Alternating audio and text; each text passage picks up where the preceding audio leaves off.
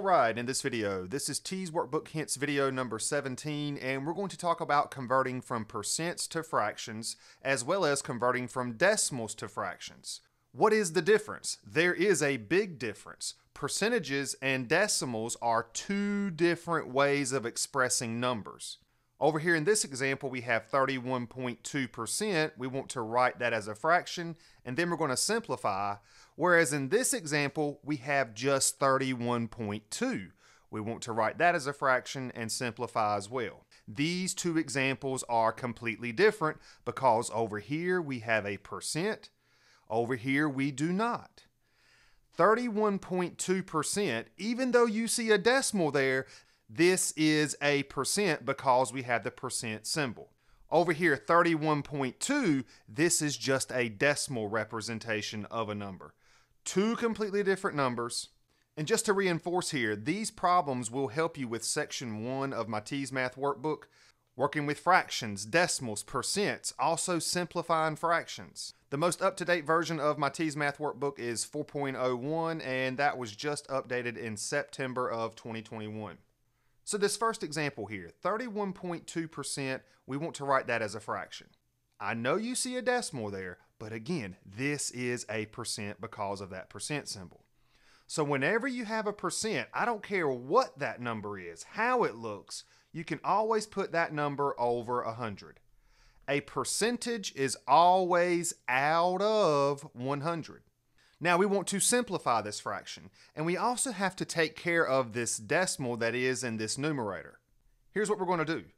Let's move this decimal how many ever places we need to the right to make it a whole number. We're moving that decimal one place to the right, and that's going to give us 312. Now, how many ever places we move the decimal to the right, that's how many extra zeros we want to add to our denominator. Now remember, this denominator already had 100 in it. We move the decimal one place to the right to make this a whole number, so that one extra place means we need to add one extra number. Now notice over here on the calculator, if we take this first fraction here, 31.2 divided by 100, 31.2 divided by 100, we get this decimal here, 0.312. And if you are familiar with converting percentages to decimal form, you can either move your decimal two places to the right or divide this number by 100.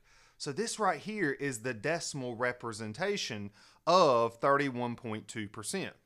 Notice we had that same decimal here.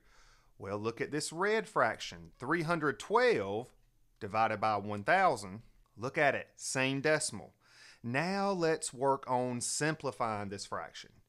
Now, could we divide by 2? Absolutely, because the numerator and denominator are even. Could we divide by 4? It turns out, yes, you could. Could you divide by 8? It turns out you could even divide by 8. But I tell you what, since we're also talking about simplifying fractions here, there is absolutely nothing wrong with taking smaller steps instead of trying to figure out the biggest number to divide by. Both of these numbers are even. Let's divide them by 2. 312 divided by 2 is 156. 1,000 divided by 2 is 500. Now you could divide by 2 again. Since both of these numbers are even, I'm going to go ahead and divide by 4. Now if you didn't know that, that's totally fine. You can divide by 2, but you still would have to simplify further. So what is 156 divided by 4? Let's find out. That's going to give us 39. This is our numerator, and our denominator, 500 divided by 4, that will give you 125. This fraction will not simplify any further. We can't divide by 2, we can't divide by 3, 4, 5, nothing. This is totally simplified, and we can check our work quickly to make sure we have the same decimal. Let's take 39, we're going to divide it by 125, and check out this decimal that we get here. 0.312, which is the decimal representation of this percent. Now on to this one. Write 31.2 as a fraction. This 31.2 is totally different than this 31.2%. This is a percent. This number here is just a decimal. If you have just a decimal and you want to convert it to a fraction, you put it over 1. Why do we do that? Well, check it out. If we take 31.2 divided by 1, we get 31.2. Any number over 1 is itself. This is the difference between converting a decimal to a fraction and converting a percent to a fraction. Well, now how do we simplify this? We take a very similar approach now. We're going to make this top number a whole number by moving the decimal one place to the right. Sometimes you may have to move 2 places, 3 places, whatever.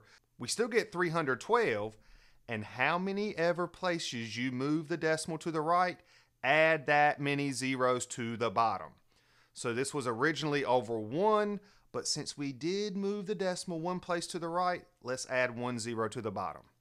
This technique will always work. Now let's work on simplifying this. Both of these numbers are even, so let's divide them by 2. And if we take 312 divided by 2, that sounds familiar. We did get 156 over here. And now 10 divided by 2 is going to be 5. And this fraction will not simplify any further.